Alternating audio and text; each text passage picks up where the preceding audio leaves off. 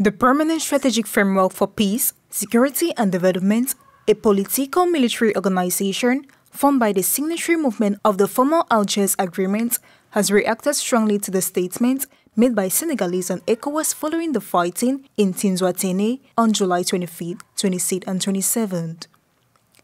In a press release published on August 6th, the organization contested the version of events presented by these actors and put forward its own interpretation of these events.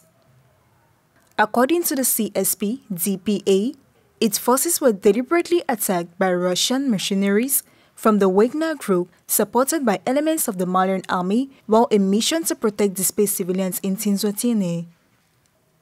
The organization claims to have defended itself against this attack and rejects any accusations of terrorism. The press release expressed a deep lack of understanding for the reaction of certain countries and organizations which, according to the CSP-DPA, should be well aware of the political situation that pits the movement against the authorities in Bamako.